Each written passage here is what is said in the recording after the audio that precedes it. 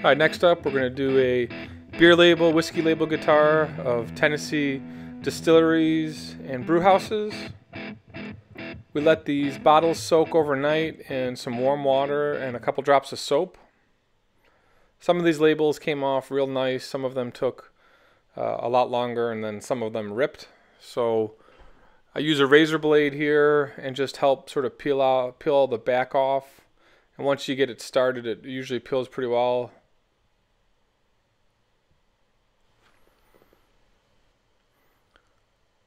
The Blackstone Brewery labels peeled off really nice.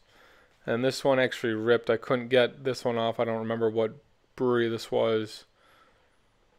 And then the Yazoo labels actually came off pretty well. This is some special brews that they had. And the amber ale I just let soak longer, and then eventually they peeled off. Same thing with the Jack Daniels label, but this time I used the razor blade. I could feel it tearing, so I used the razor blade and just essentially pushed it off. Then we're going to get some wax paper and lay these out on some wax paper, let them dry, make sure they're nice and flat. Had some wood chips here and there which caused some issues. The backs picked up some of those, but flatten these out, make sure that they sit nice. Let these dry overnight. They'll come back with some wallpaper glue and take a little wallpaper glue on the back of each label. I put the backs of the bottles on the back of the guitar, and then the front of the labels on the front of the guitar. We'll start in the back. Just wanted to see how this went, so that's why I didn't start with the front first. I figure if the labels were going to get ruined, I'd rather have the backs of the labels ruined versus the front. And they're sitting pretty good, so just go through and take the backs and just glue them on. Didn't have to press them down or use weights or anything. They sat pretty nicely. And then we'll go to the front. This is a Yazoo Gerst Amber Ale, one of my favorites down here. And then I've got some Blackstone Brewery labels as well. These came off really nice. Didn't really even need to use the razor blade.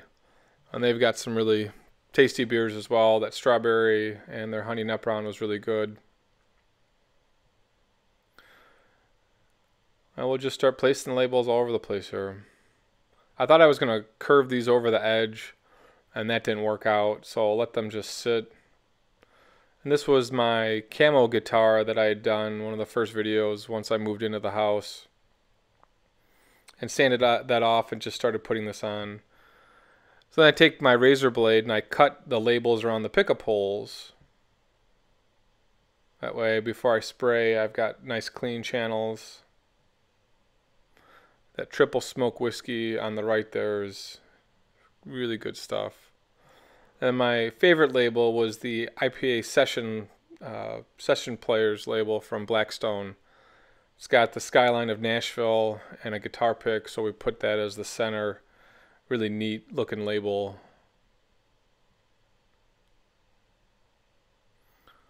So here's the back, and then here's the front before I go ahead and spray it. So then on the sides, I wanted to clean up any of the glue and any of the labels that were just sitting out. And so I've got some 400 grit, cut it, sand it, make sure everything's nice and flat. I've got no ripples. That way the edges are clean.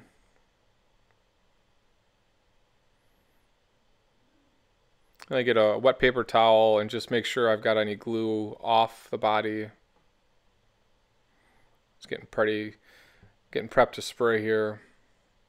And then we're going to go with a 2-part poly here. This is an automotive finish, real caustic stuff. I'm not going to spray and film this ever. It's going to stick to my lens, but we'll put a first coat on the back and on the front.